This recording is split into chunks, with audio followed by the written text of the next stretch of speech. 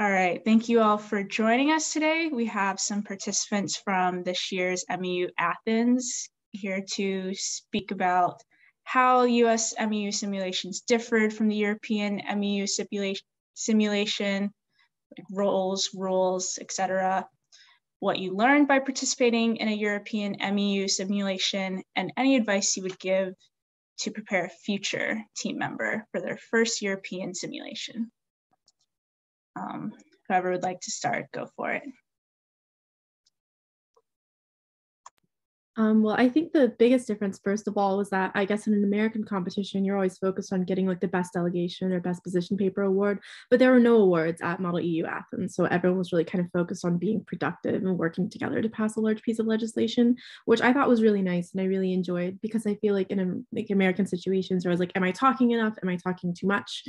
Et cetera, et cetera, et cetera. But here you could really focus on being productive with the group, which I thought was really good.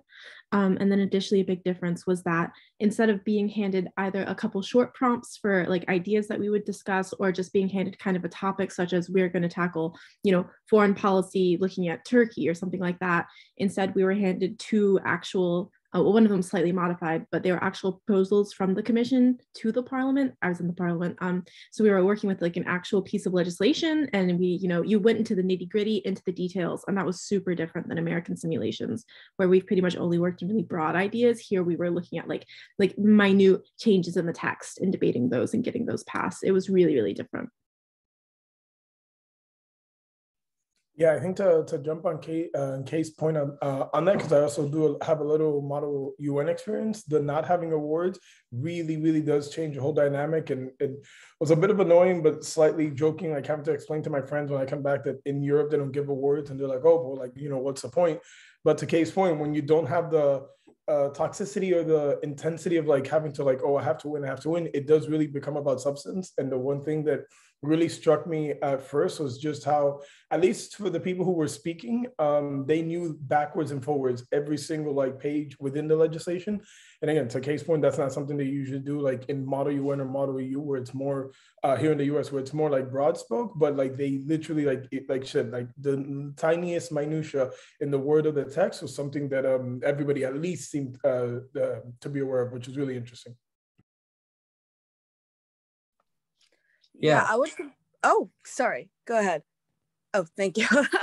I would completely agree with that point there about like the participants having a lot of knowledge about the topic beforehand. I think that at least with how I understand the college system works in Europe, I was in the European Court of Justice, so there were European law students while I was in the Court of Justice, and I'm just an undergrad American student, so I didn't know anything about the European law processes and whatnot, whereas they were actually studying it.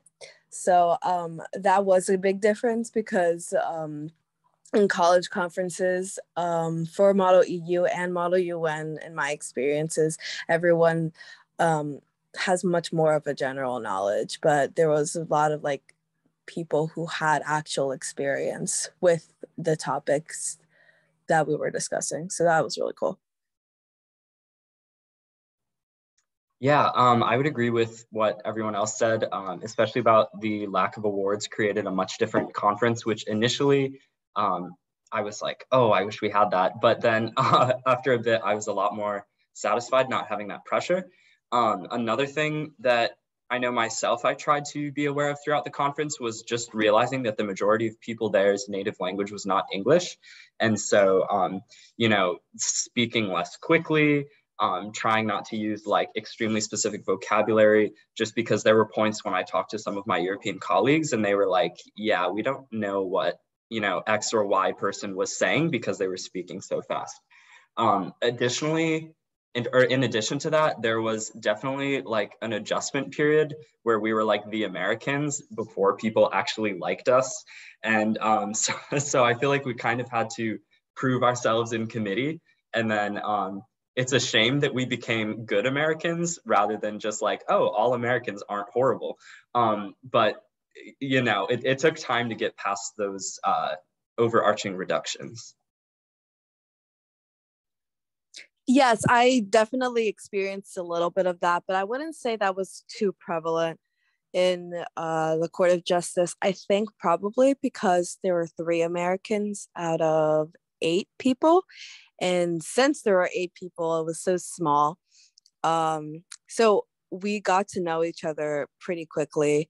And I think we're all very curious about how each other's different cultures, because most people were from different countries. But yeah, I would say that it wasn't as big of a problem in the Court of Justice because it was such a small committee, but there was a little bit of that as well.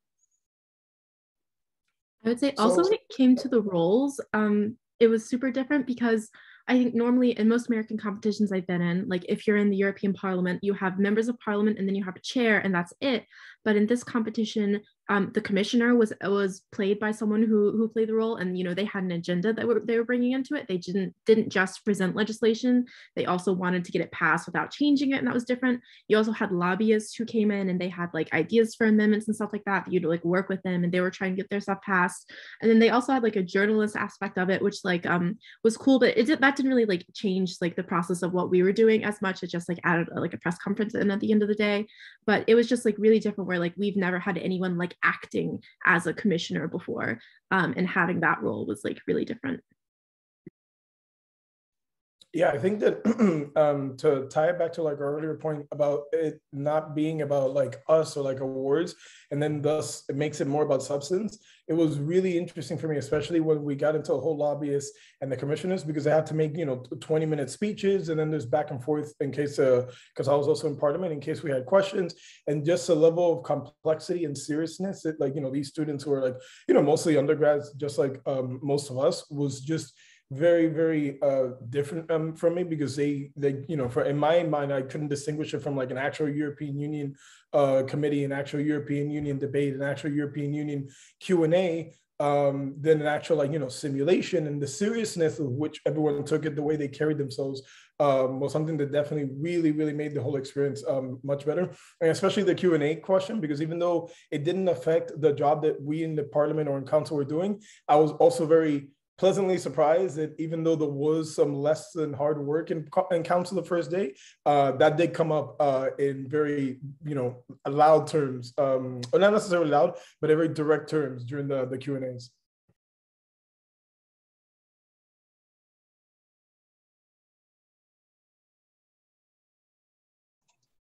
So you all have touched a little bit on the different roles that you had in MU Athens. Were any of these roles something completely new that you hadn't done in a domestic circuit? And if so, how did you prep for that?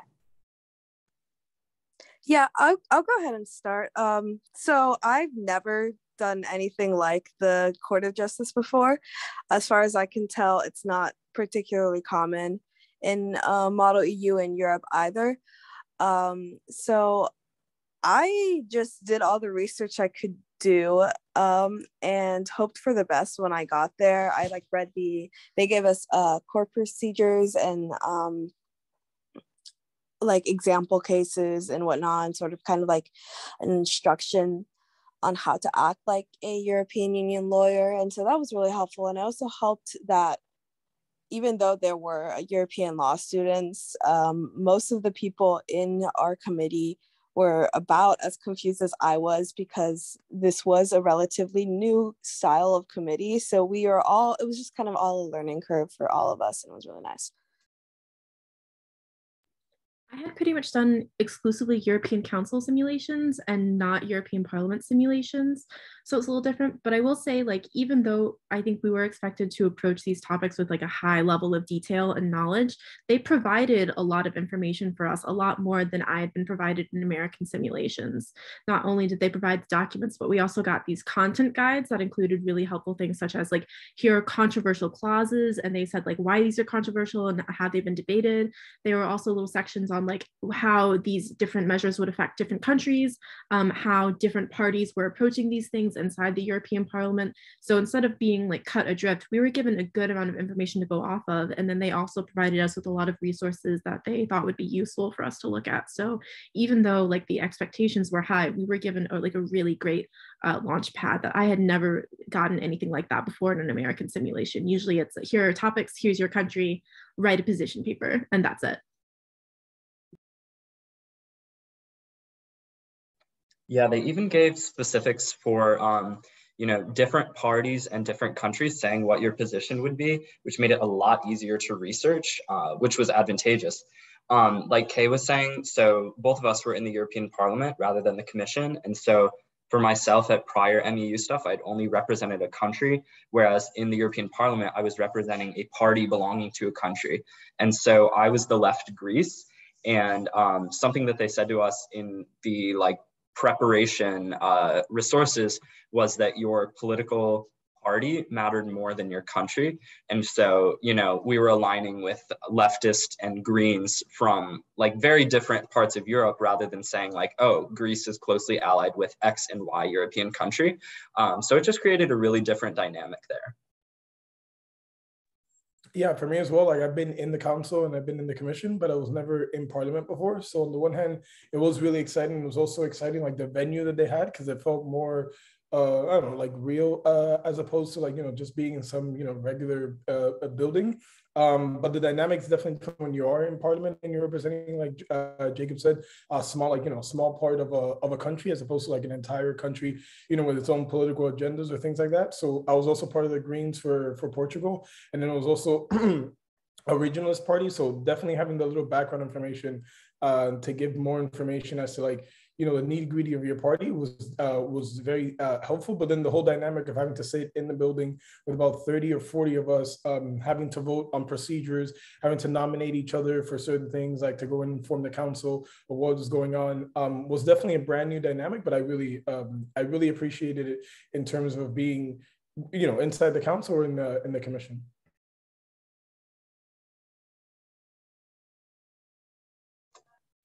Could each of you perhaps share a major takeaway from participating in MEU Athens, or something major you learned from participating in the European circuit? Yeah, I'll go ahead and start with this one. So as someone who obviously, we're all Europe focused in one way or another, I made this joke to my friends in Europe and over here that as someone who has always had very strong opinions, so we say, about the EU, having actually taken part in an EU simulation in Europe with a bunch of Europeans that are around our age and interest, and actually were born and raised in a world where they've only ever known the EU, and their perspective and dynamics on the EU is vastly different than perhaps their parents or definitely their grandparents or even people who study Europe outside the EU. It definitely gave me it gave me much more appreciation for what the European Union does, ostensibly what it's supposed to do for its citizens, being in parliament and having to tussle and back and forth with the council. It's a lot, it's arduous, it takes a long time, but overall, it definitely gave me a bigger appreciation that these people aren't there, for X, Y, and Z. They're there ostensibly because they care about Europe, they care about their citizenry, and they more or less work together to try and actually be more inclusive in the sense of working together towards passing legislation, as opposed to sniping at each other for small political points. So that definitely gave me a more appreciation for the EU as an institution.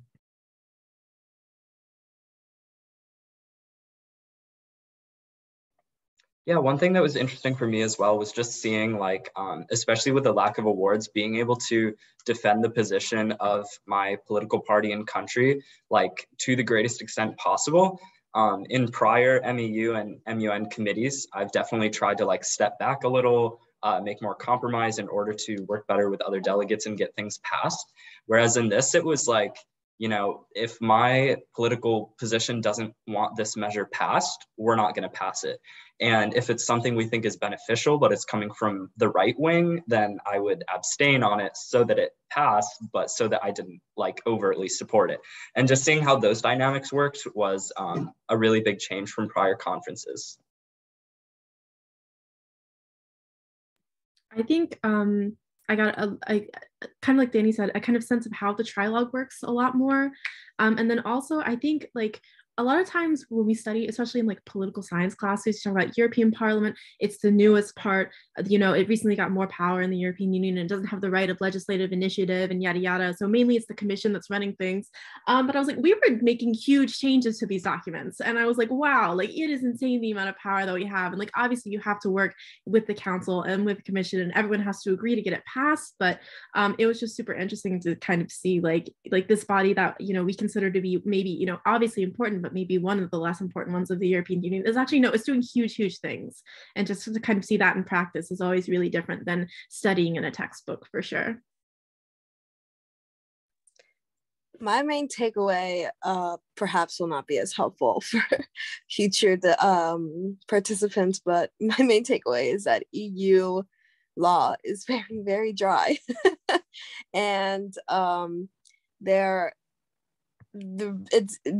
don't know how else to say it other than it was dry. They get straight to the point, and yeah, it was definitely an interesting experience because my only background with law has been like, I don't know, like TV shows, and so it's a lot more dramatized there. But yeah, I would recommend, if you're really interested in knowing if you're in if you want to become a lawyer or not, take like a simulation like this one, because it will really show you, I think, how it's actually like to be a lawyer instead of just with the dramatization, I don't know if that's a word, of lawyer life from TV and movies.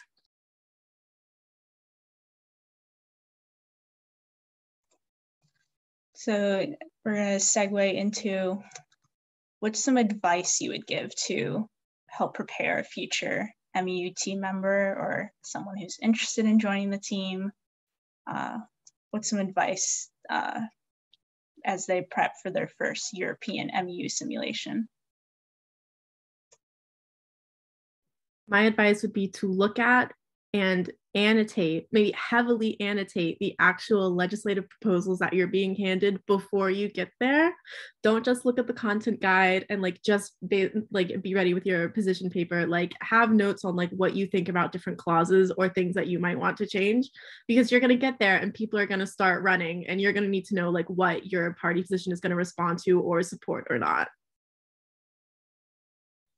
Yeah, I definitely hit on that. Definitely read the background or the proposition backwards and forwards, and more than just like reading it, like actually try and understand it. Because one thing, and I wondered if the fact that, like I said, you know, these are actual Europeans that like, you know, follow this, that because they know it in a little bit more than us, since, you know, they're actually like living it and breathing it. It's really nice not just to read the background, but actually understand, like, you know, what the purpose is, what it actually is going to do on, like, you know, the ground level, but also like why the Commission or why the European Union itself is taking this huge initiative to pass this huge piece of legislation. Because believe it or not, those things will definitely come up in conversation and in debate during conference.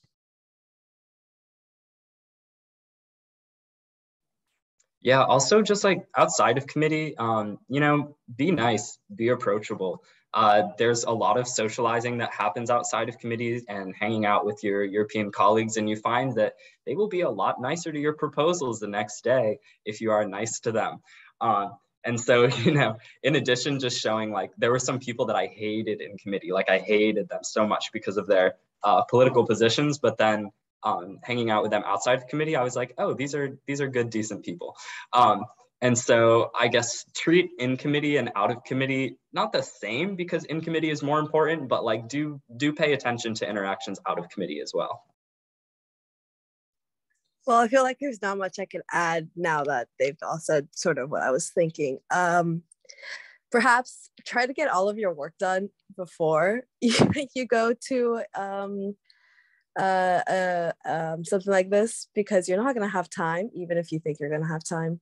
So, and that would be my advice, because that's a mistake I made and was unnecessarily stressful.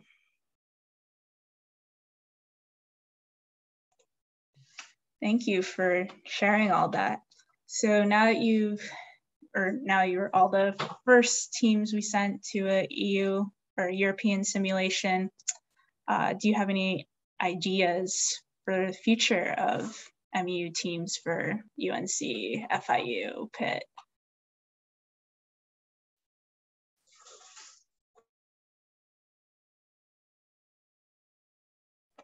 Yeah, I know some of us were talking with people about the possibility of hosting an MEU conference at UNC. We don't know the specifics of whether that would be for Americans, for internationals, how the funding would come, et cetera, but very much in the incubator. We think it would be a really cool way to show that like there is broad interest at UNC and in the US, in the European Union, as well as you know, a lot of the Europeans that I met were like, oh my God, I would love to come to your little American college town and see what it's really like. And so I think it would be a fun opportunity for like cultural exchange. We even have people volunteering to chair already. So, you know, we could hit the ground running. Yeah, for me, I definitely, because we don't have that big of a team here at FIU, so it definitely has propelled me to try and, because we have a really big Model UN team, but we don't have like a Model EU team. Some people don't even know that we have a Model EU team. So there's definitely like a lot of interest, like Jacob said. So I'm gonna try my best to try and make an actual like team like spirit, because there is a lot of interest, but there's just, you know, not like that much available information, at least, you know, so far as FIU is concerned.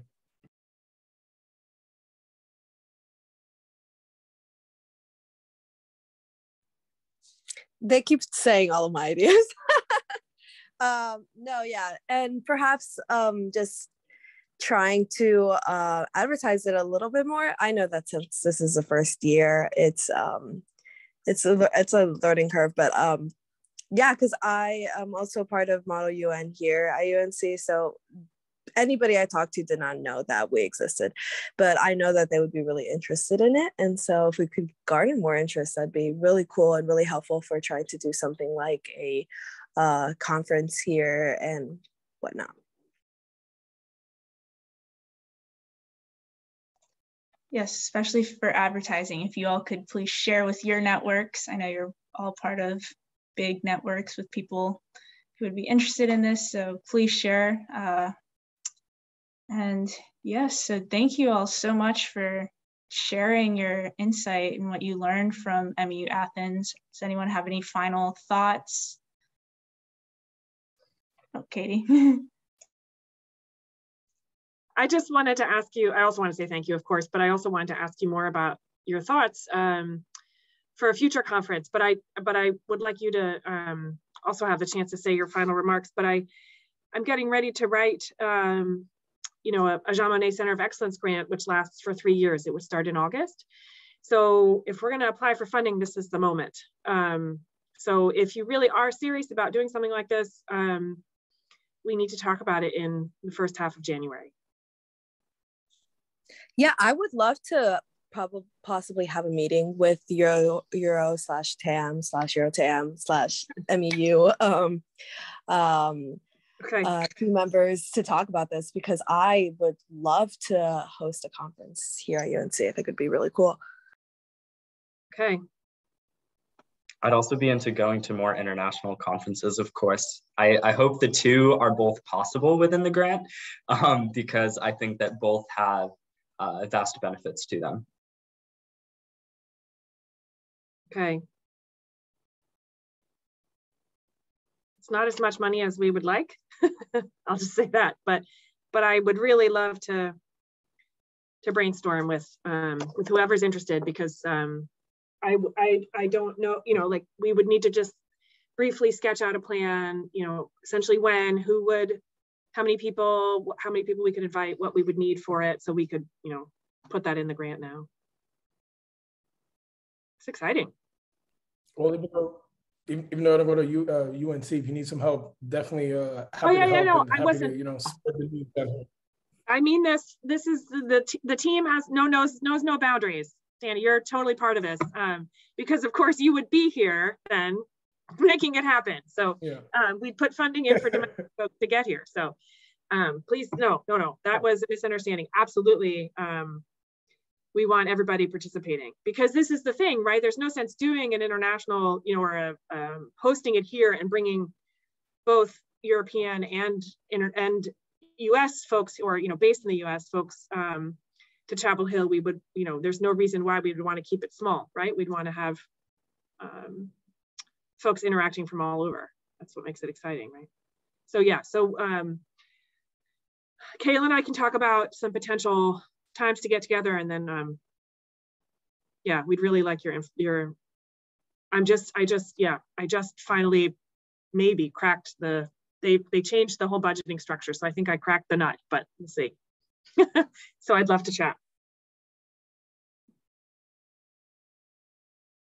The delegation is going to be so thrilled. I just have to say that. Like, I've been taking furious notes, and for us to be able to say to the delegation how much you've learned, right? And Danny, your insights and saying, what it's like to be next to a European who lives and breathes this every day. And then Kay, for you saying like, well, the parliament seemed like, back of the line in class, and then being part of it seemed very different. All of your points, Jake and Mariana too, of course, this is, the fact that that going through the simulation isn't just, okay, it's, we got to go to Athens, cool, but that you've really learned things, and this idea of, negotiating outside of committee, all these different pieces about how it works is just exactly what the EU delegation is about. And so for us to have, and how different it was from the simulations in the US, right? Only being with other undergraduates and only doing the council, this is a different opportunity. So I'm so glad that they're supporting it, and I can't wait to tell them all these things. They'll be very happy.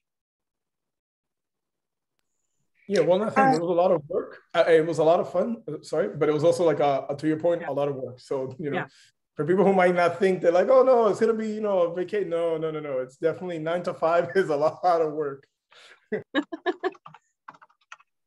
Yeah, that is sort of related to what I was about to say. It's a bit random, but I think it'd be really, really cool if it is at all possible, if we could have at least like one more day for sightseeing, because at least in Athens, everything was closed by 5 p.m. And opened at like 8, and that's exactly when we were in committee. So, and all of the historical sites were closed. So if you weren't interested in nightlife, or if you had your fill of it by like the first night, you had less stuff to sightsee in Athens. But yeah, that's really it. No, that's helpful to know. This year, when I was explaining to John this morning about this trip, and I have sort of said it every single day since you guys got back, I don't know how we managed to get that approval. The fact that you guys went in that teeny, tiny sweet spot window, because as you know, when you got back, all travel was shut down for the month of December. This is why it's so great that Laura got to go to Hong Kong. All these things, it's just really remarkable. So we were being very careful in terms of, any extra days or all this kind of stuff, because we really just wanted to get the approval for the trip itself. So these are things we can definitely take into consideration when hopefully next year the approval process will look very different in a good way. So thank you for understanding and appreciating that piece of it. Absolutely. I think people have touched on this, but I would just like to emphasize that it was very go, like the entire conference. Like the schedule was packed the entire time, and then you maybe got like 1 hour of downtime to basically change for dinner, and then everyone was out again. So get all of your homework done before you go, because I know it was right before exams, and I remember all of us sitting in the airport just like furiously typing. I remember one night I stayed in to like submit a forum post for one of my classes, and everyone was like, oh, do you want to come out and see the city club? I was like, I have to get this done. And it was just like, it was insane. It was so crazy. There was like no rest at all. Well, that our dean and provost will love to hear that. Oh, well then may I add that I spent an entire night writing a paper, so it's okay. It worked out in the end. But yeah, that is, I would really, really, really like to emphasize that point that Kay made, because I know that I would have had a lot more fun if I had been able to rest more, instead of just focusing on schoolwork that I had neglected to get done earlier or asked for an extension. Yeah. No, yeah, it was a very low sleep week, but I thoroughly enjoyed it and do not regret going at all. Great. Yeah, 100%. Oh yeah, me too. It was the experience of a lifetime. I am so happy I got to go. Thank you so much, Katie, for making this happen. It was awesome. No, seriously, thank you guys. You guys are the best. Once in a lifetime experience. We're so glad. Well, we only sent the best, so. This is really great. We're so glad that you, yes, that you got to participate, that the approval went through, that, you know, we could make this work for all 3 universities. Yeah, this is really exciting to hear your feedback. Thank you for taking the time. Yes, and Jake, to answer your question, spring 2022 is very up in the air for as far as travel. Oh yeah. UNC is signed up for University of Pittsburgh MEU and West Coast MEU, and then applications for Indiana. I'll be submitting our team in January, but to be determined if it'll be in person or online. Everyone's just kind of holding their breath and seeing what's going to happen. Yeah. So we have the dates and we have the funding. So we're just waiting to see, yeah, how UNC goes with the travel, or whether the simulations will even be in person or not themselves, right? So. Yeah. Sorry. One last thing, I really appreciate how you guys were so helpful with the funding, because I know that I would not have been able to travel or participate in this kind of stuff if it wasn't funded so extensively. And I'm so happy that it was, because that really opens the doors to so many other kinds of students so they don't have to worry about money in order to experience something so amazing like this. So I really did appreciate that part. Thank you so much. Great. Thank you for saying that. It's definitely on our minds all the time. Yes. Does anyone have any final statements or anything they want to add? Yeah, Jacob and Kay were amazing in Parliament. That's what we like to hear. Awesome. We really do appreciate you all taking time over your break to share your thoughts, because I'm working on the interim grant report for this, or the grant that funded all of this. So this is perfect to put in, and just glowing reviews is exactly what we want to send to the EU. So we really appreciate you all taking the time to do this. Okay, and so everyone is signed up for the team for next spring, right? So you're all like on board, staying in, nobody's leaving. You don't have to reapply. We just want to make sure you're in. Yes, you're still interested. Yeah, you got me nervous there 1000%. when you said signed up, but yes, I'm absolutely 100% going to be part of it next semester. Great. Yes, and please share with anyone you think will be interested. Applications are, I think, due like mid-January. So yes, thank you all so much. Yeah, just be in touch. Let us know if you need anything. We look forward to doing MEU in the spring. Happy break. Get some sleep, people. Yes. Stay healthy. Sleep. Thanks, y'all. Bye. Thank you so much, guys. Likewise. Bye. Great to see you today. Yay.